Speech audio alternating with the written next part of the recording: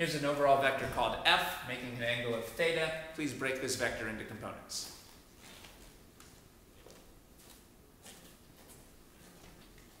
You would start by writing down your axes, and the axes are also representing the positive directions.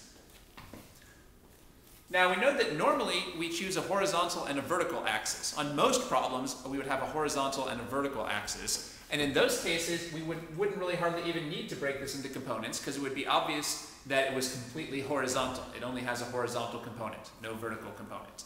However, there are a fair number of problems where you use a non-horizontal and non-vertical axis. And that's what we're doing here. We have non-horizontal and non-vertical axes.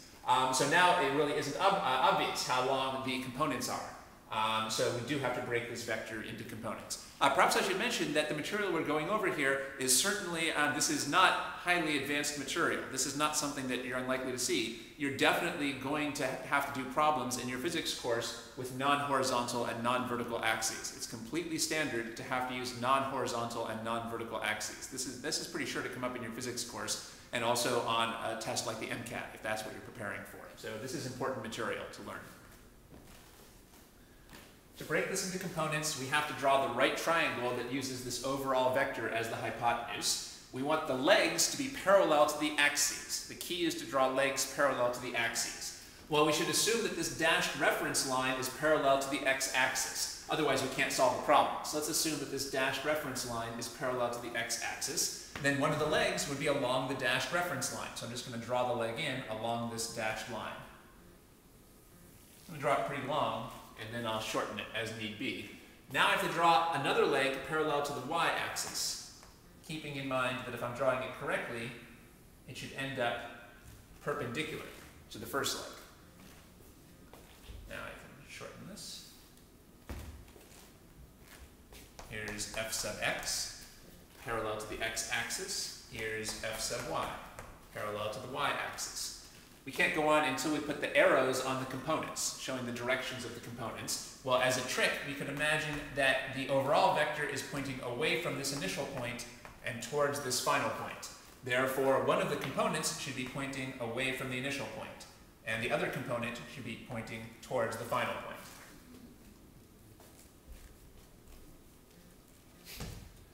Again, that terminology of initial and final is not something that your instructor would use for this type of problem. I just think it's maybe a useful trick for getting the arrows right on the components. Notice that you have to be kind of careful on these problems that your arrowheads don't get all confused with each other, because you're always going to have the arrowhead on one of the components pointing to the same place that the arrowhead on the overall vector is. So try to draw nice thin arrowheads so that the arrowhead on this component doesn't get all confused with the arrowhead on the overall vector. Neatness counts. I probably should already have indicated that this was the information that we were originally given, and that this was the information that we're trying to figure out. If you're asked to break something into components, that's the same as asking you for the x and y components.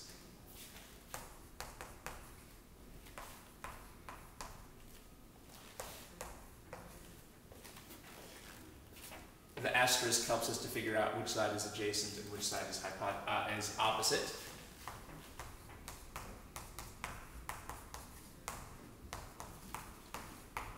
We use the cosine to find the adjacent side. Remember that if you ever have any doubts about this equation, you can go back to the more basic equation.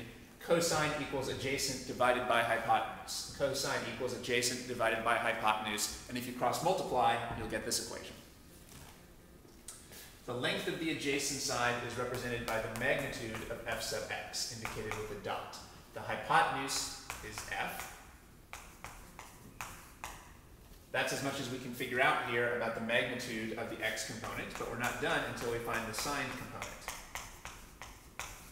When someone asks you to break something into components, they mean break it into signed components, because it's the signed components that we're going to be using to solve problems.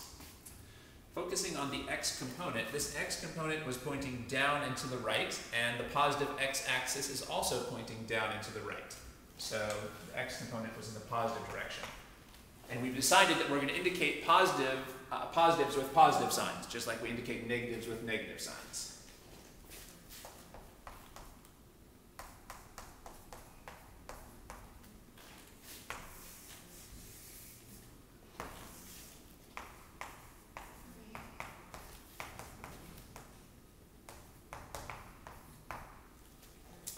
The length of the opposite side is the magnitude of f sub y, indicated with a dot.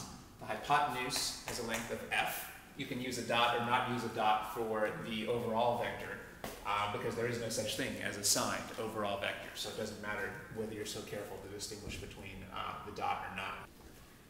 Now we know the magnitude of f sub y, it's time to figure out the signed f sub y component.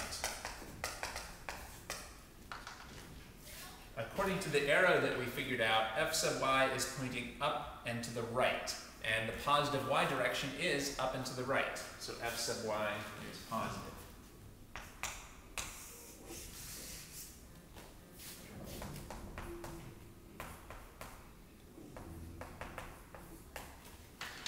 Remember that the convention on a problem with no numbers is that your answers should just include the original variables that you were given. Well, the original variables we were given were f and theta, so our answers can only include f and theta. Well, this answer only includes f and theta, and this answer only includes f and theta.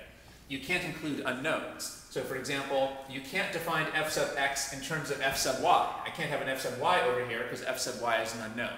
But fortunately, we didn't do that. We're just using the given variables to figure out f sub x. Similarly, you can't figure out f sub y in terms of f sub x. You can't have an f sub x on the right-hand side here because f sub x was an unknown. You have to use just the given variables f and theta.